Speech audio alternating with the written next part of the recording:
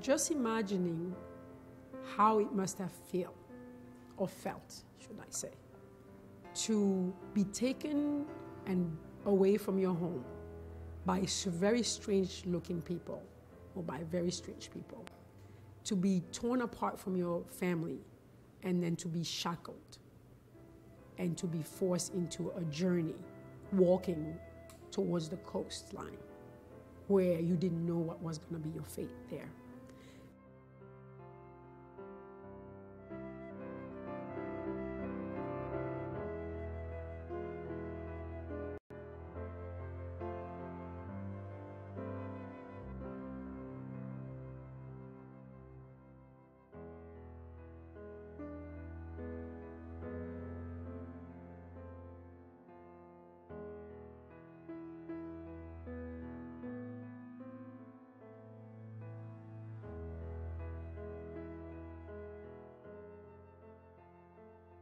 In 1859, some rich people, plantation owners and landowners and builders and businessmen were at the riverboat gambling, having a good time on Saturday like they always do, like they do now. People go down to the casino. Back then it was the riverboat. And the richest plantation owner and landowner in Mobile County, his name was Timothy Mayer.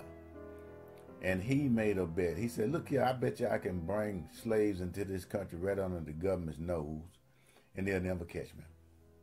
The other guy said, no, you can't. He said, yes, I can.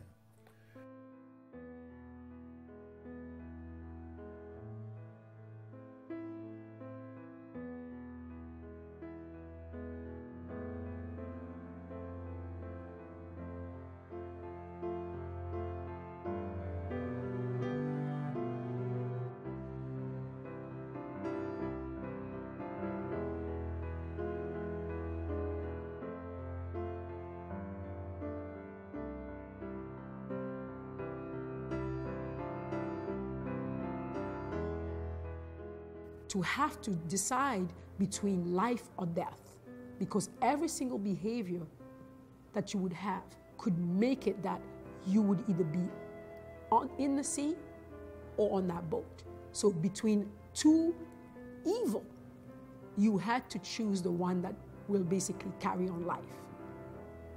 And many did. Many made it. The story of Africatown is a very important story. And you're going to be a slave to yourself. And that's the worst kind of slavery to do, when you have self-induced slavery.